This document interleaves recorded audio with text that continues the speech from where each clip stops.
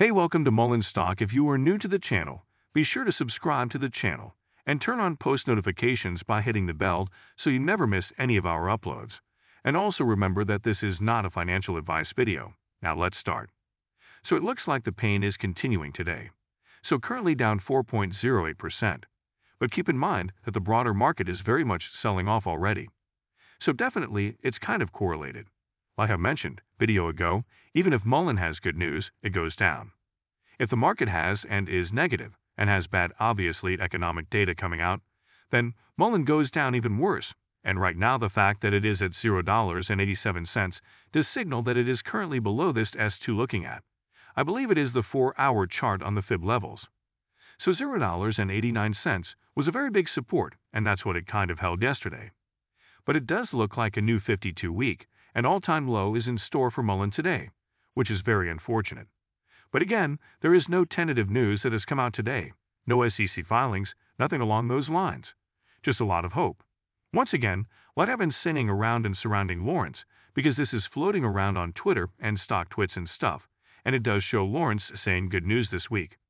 They are still around, obviously insinuating that his team is still in Saudi Arabia. Announcement will be made between Friday and Monday, but I guess he doesn't realize Monday is a holiday. So hopefully news doesn't come out on Monday, because I feel like that wouldn't necessarily be the best, but everyone will be so proud and happy. And of course he kind of mimics exactly this.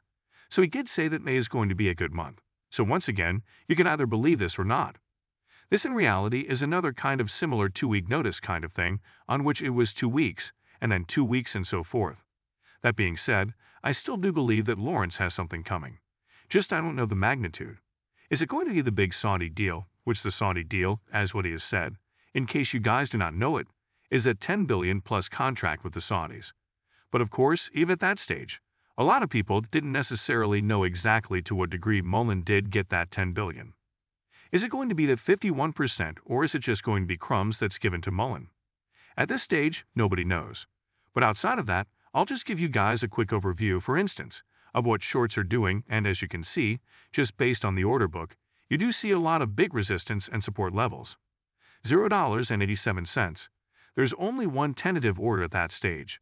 So in reality, nobody is buying like I've been saying but still moving on from that. So looking at shorts, so short score is currently 83.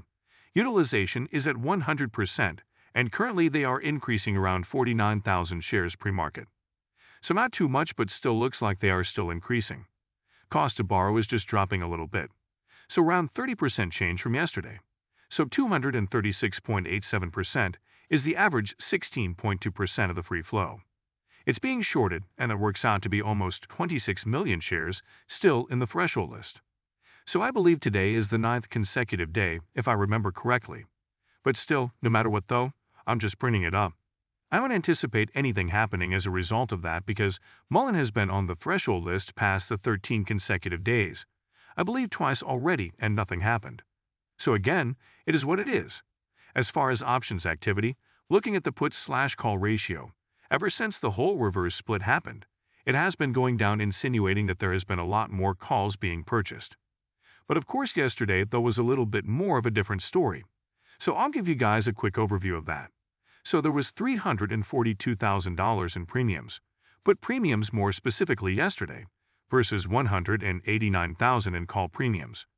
So when it comes down to it, like I said, hopefully there is some news, but I think today is just solely going to be piggybacking off of the hope surrounding Lawrence. Guys, that's all we have for you today.